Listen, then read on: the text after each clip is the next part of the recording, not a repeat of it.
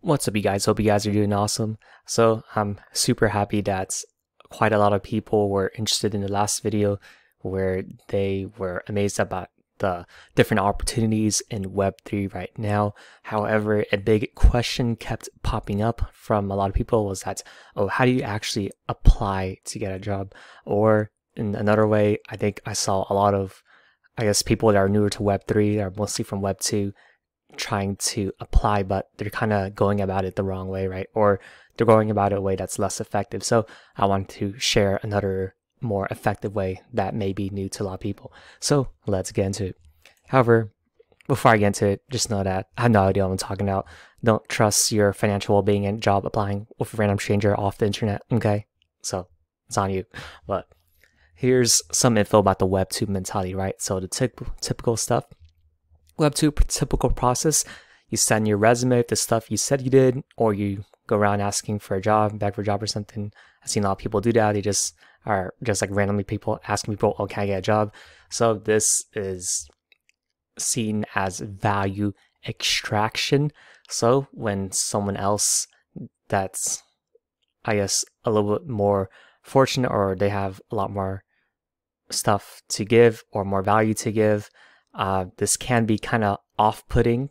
Well, I'm trying to word this in a very, I guess, careful, delicate way, but it is what it is, right? You seem desperate by begging for a job, right? So by going about it another way, which I'll tell you about it in the next slide, it could be more positive. Then you'll probably wait 1 to 3 weeks before your scheduled interview rounds, and then you hopefully get the position after and start working under the boss's directions. So there are some drawbacks with this. There's a very low chance to stand out. There's probably like dozens, hundreds of people applying to a single position. It's very time consuming, and it may waste time if the company sucks balls or something.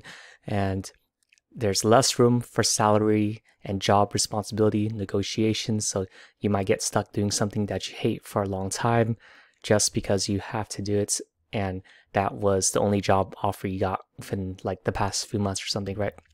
So let's talk about the Web3 Degen method. So Degen process is that you apply with your ongoing projects involved with. So you show proof of your present success, whatever projects and communities you're involved within. For example, if you want to work in marketing, maybe you talk about how you help with different social media posts. You talk about how you helped create different marketing campaigns with different projects. So this could be done as a volunteer too, right? Then eventually you just refine your methods, and then you just get so good, they'll probably offer you some incentives for it, and then use that on your resume to show that you know what you're talking about. Secondly, you can get directly involved with the team and community before the official offer, right? So maybe in Web2, you get the interview and then you get the offer for a different salary or something, but then you can directly get involved with the team and community. So maybe before you want to apply for the marketing position, you just show them your marketing proposals. You'll say like, oh, this is how I'll change the Twitter, how I'll change the YouTube, etc. Then that is a way more active way of starting it. Then thirdly, you can adapt depending on the team and community chemistry, benefits, and long-term vision. So you just start working with the team. Maybe you really like working with the team, so you continue with it. Maybe you don't like working with the team, so you don't continue with it. Or maybe you mesh or don't mesh with the community, right? Then the benefits too, you can adapt. Maybe if you gain more benefits like a salary and different ownership of the product, then maybe you want to stay. But if you have less ownership, maybe you want to go part-time or not working for them.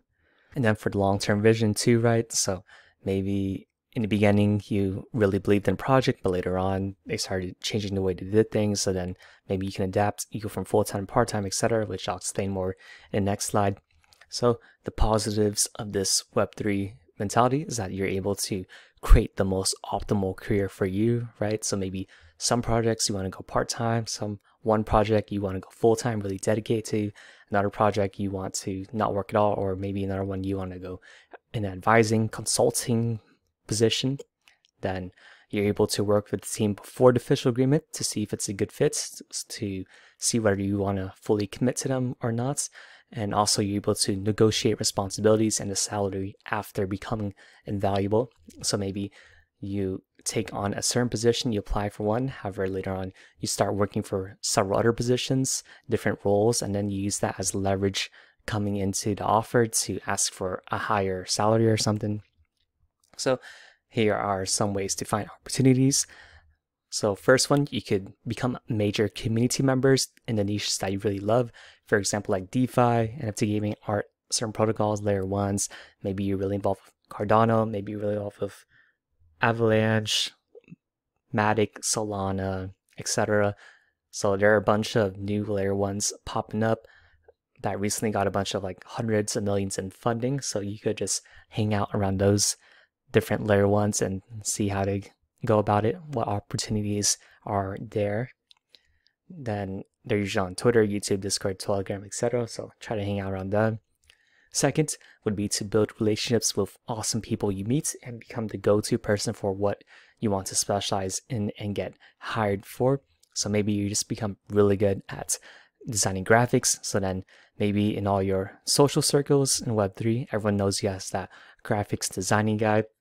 Maybe another person, you're really good at making articles, so you become the go-to person making articles. So just really find what you're good at and specialize in it and do that a bunch, refine it, and people will hire you eventually for it. Last one would be to provide solutions to whatever your favorite projects are needing help in.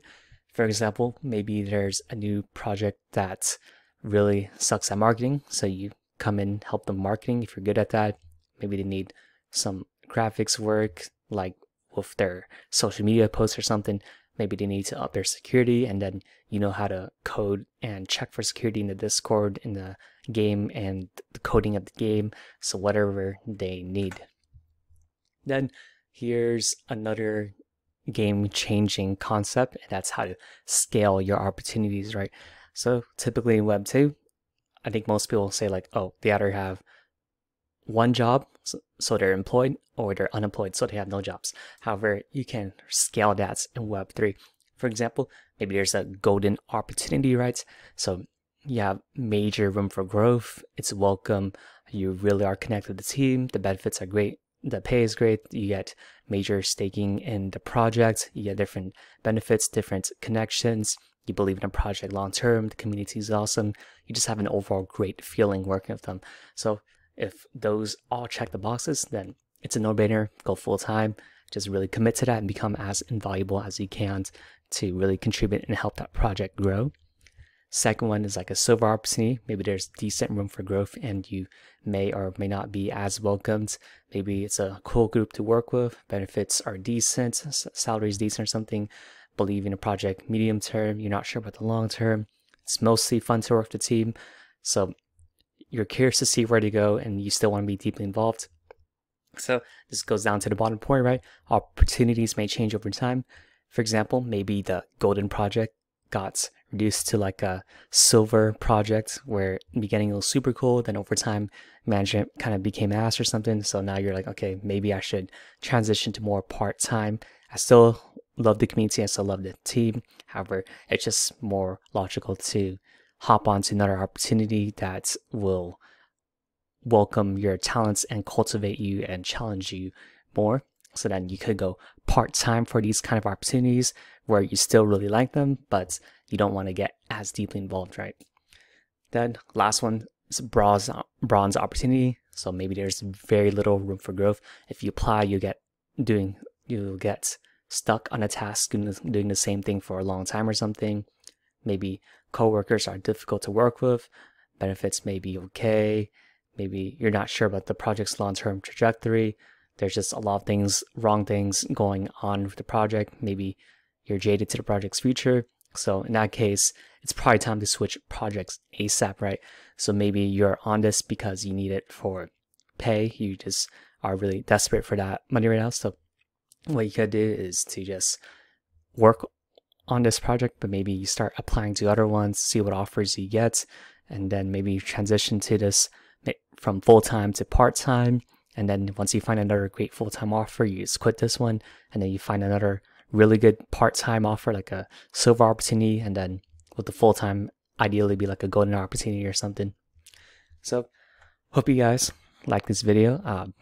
Hope it helped, and let me know if you guys have any questions. So I know this process can be very confusing, especially transitioning from that Web 2 mentality to that Web 3 mentality, right? And that those different concepts like value giving over value extraction, right? So value giving as in you do your work first, you present them with solutions, and then you use that as leverage for getting a higher offer, right? As opposed to just wanting a higher offer right off the bat, because I guess most people would end up having their higher offer lower balled down from the employer because they haven't shown any work, right? But if you become invaluable, you show that you can really contribute to the community, you can really do your job really well, and you keep growing, you keep challenging yourself, then that'll be a really good spot for you to be in.